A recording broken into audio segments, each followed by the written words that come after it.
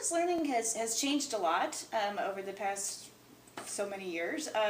It originally started off being more kind of like your telecourses and more correspondence courses and things like that. But now it's evolved quite a bit, and most of the distance learning classes now are taught online.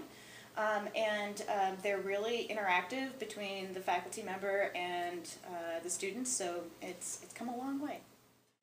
It's students that are already on campus.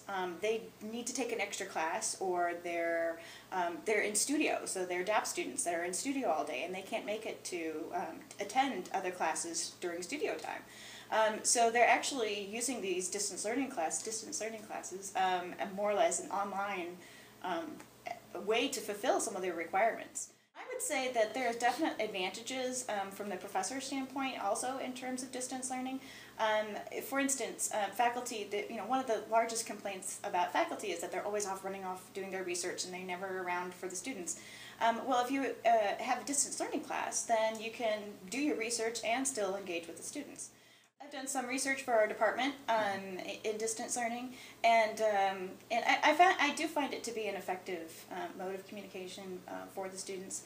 I think one of our basic principles too of communication is to know your audience.